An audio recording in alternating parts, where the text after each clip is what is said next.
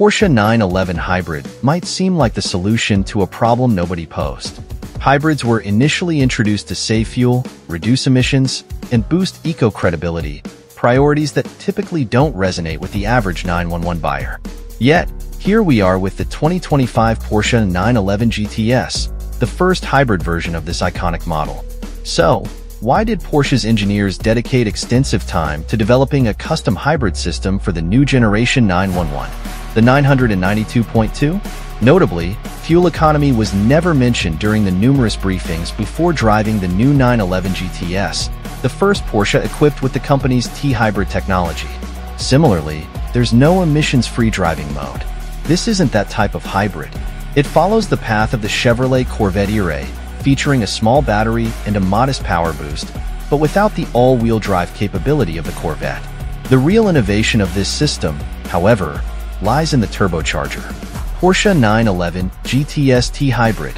All about the turbo. Porsche often gives fancy names to everyday technologies, but in the case of T-Hybrid, the name is fitting. The T stands for turbo, as this system focuses as much on forced induction as it does on electrical augmentation. It begins with a modest battery, a 400-volt, 1.9 kilowatt-hour unit located in the front under the hood, replacing the traditional 12-volt battery which has been moved behind the rear seats. By modern standards, this battery is quite small, less than a third of the size Mercedes plans for the upcoming AMG GTS E-Performance. However, this isn't a plug-in hybrid. The battery powers an electric motor integrated into the dual-clutch PDK, the only available transmission. The motor itself produces 53 horsepower and 110 lb-ft of torque, and it works alongside a turbocharged 3.6-liter flat-6 engine that delivers most of the system's 532 horsepower and 449 lb-ft of torque. Interestingly, there's only one large turbocharger instead of the smaller, twin units typically found on modern 911s. Expecting turbo lag? Actually, no. The turbocharger is supported by its own small electric motor, which not only spins it up to minimize lag, but also uses the turbo's excess momentum to generate 11 kilowatts of electrical current. Instead of a traditional wastegate to manage excess turbo pressure, the system provides a second dose of regeneration. This helps recharge the battery while driving, and the extra current can be directed to the hybrid motor, resulting in a double shot of additional power from the single turbo. Porsche 911 GTS. On the track. The T-hybrid system is intriguing on paper, but advanced technology doesn't always translate to a better sports car, particularly one with the legacy of the 911. However, the drawbacks are hard to find in this case. The battery pack does add about 60 pounds of weight to the system, but Porsche offsets that by removing some hardware from the engine, including the alternator and starter, both obviated by that hybrid system. The net result is a GTS that weighs 103 pounds more than the outgoing model, or about 180 pounds more than a base 992.2 Carrera. On the track, I was hard-pressed to feel that difference. Remember, we're talking about a 911 that weighs between 3,300 and 3,900 pounds, depending on which flavor you choose. On the sinuous and challenging Ascari circuit in Spain, the rear-wheel drive 911 GTS felt as eager and nimble as the base Carrera. In fact, it was even more poised through turns thanks to the bigger 245/35 R20 front and 315/30 R21 rear tires. It was steadier on the brakes, too, thanks to the optional carbon ceramics, PCCB and Porsche speak, fitted at all four corners on the GTS models I drove. While the car does use the hybrid motor for regenerative braking, there was none of the mushy pedal feel you get in the average hybrid. In fact, I felt the most significant difference when I had my right foot flat on the accelerator. The GTS isn't wholly without turbo lag, but it really does take just a moment to hit peak boost and surge forward. You can hear that big impeller spinning at max RPM behind your head despite the deep, raspy roar of the sports exhaust, which comes standard. Porsche quotes a 0 to 60 miles per hour time of just 2.9 seconds, 0.3 seconds quicker than the last 911 GTS. You can immediately feel that extra power in the GTS thanks to the quicker turbo, but But the hybrid motor also makes for sharper throttle response, even providing some torque fill on the upshifts to make those PDK changes feel even more seamless. It's a more immediate, brutal power delivery than I've ever experienced in a 911 before. Porsche 911 GTS, on the road.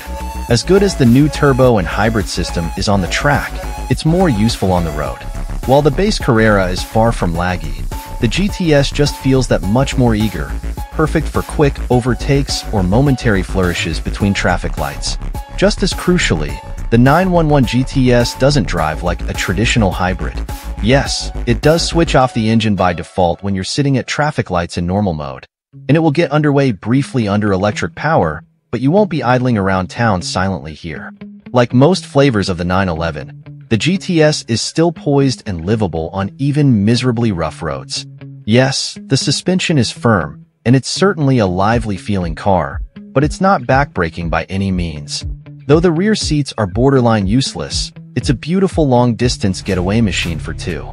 Porsche's optional InnoDrive, with adaptive cruise control and active lane control, helps make periods of highway droning and traffic crawling more bearable, too. The interior has also received a significant tech infusion, with a new 12.6-inch curved and fully digital gauge cluster. Purists will lament the final retirement of the 911's iconic analog tachometer, but most buyers will appreciate the extreme configurability of the new display.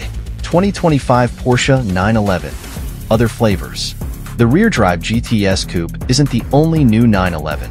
I also spent time in the cabriolet flavor of the GTS, which lacked just a bit of the sharpness of the hardtop but was admirably quiet with the roof up. Outside of the roughly 180-pound weight gain over the coupe and the extra $13,000 cost, it's a no-compromise convertible. A Targa flavor is available, too. There is also a Carrera 4 GTS, which adds all-wheel drive to the mix. Again, there's a weight and cost penalty here, 99 pounds and $7,800 to be exact, but otherwise, it doesn't give up much in the way of feel over the rear-drive version. The steering has a fraction less feedback, and I felt just a bit of extra inclination to understeer when I was pushing too hard, but that's about it. Then there's the base Carrera, the other 992.2 variant available at launch of the 2025 lineup. It feels more or less exactly as it did before, which is to say fun and engaging when driven hard yet still practical and comfortable for daily duty. Its turbos only feel laggy by comparison, and though it's only gained a paltry 9 horsepower over its predecessor, 388 horsepower is hardly anemic. Unless you're stacking it up against the GTS, of course. 2025 Porsche 911. Paying for the privilege.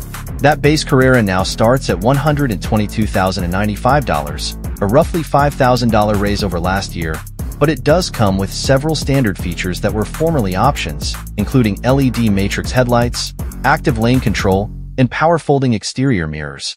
If you want a GTS, you're paying at least $166,895 for the privilege, a $14,000 raise over the previous GTS. Again, Porsche is piling on the former options, such as rear axle steering and the Racetex interior package, which adds synthetic suede to the seats, steering wheel, and lower dashboard.